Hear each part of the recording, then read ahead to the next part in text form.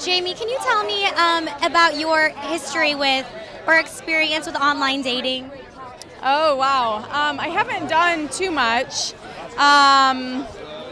Yeah, I don't really have any funny stories or anything like that. I really haven't online dated. Yeah. Do you have any friends who online date? Yes. Yes, I do. I do. I have a few friends, actually. Yeah, there's some interesting stories, that's for sure. I've never met anybody who's met someone online and gotten married or anything like that.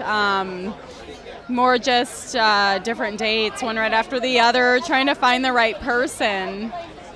Do you think that online dating can actually end up in relationships most of the time, or do you think that people are just on there and just it's like a little bit too quick, they just judge too quickly, or do you think people actually can, find the one?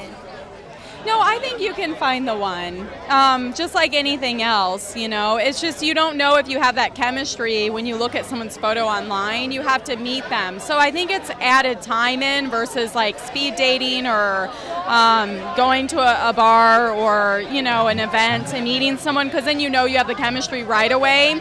So maybe the people that I've known, they just, they see them online, they like the way they look or they're interesting, then they meet them, there's no chemistry. I think that's what I've heard most of the time. But I do think it can happen. You can get lucky and, fireworks when you do finally meet them. So it can surprise you, it can sneak up on you. Yeah, totally. And it's good for people who are so busy, nowadays, especially in LA. People are so busy with their career here. It's just swipe, swipe. It's fast, It's really fast. You don't even have to go out. I know, it's crazy. You can find your date when you're out at the bar in a matter of seconds. Right, exactly. Well, thank you so much, and I look forward to seeing the movie. Oh, thanks so much. Bye-bye. All right, bye.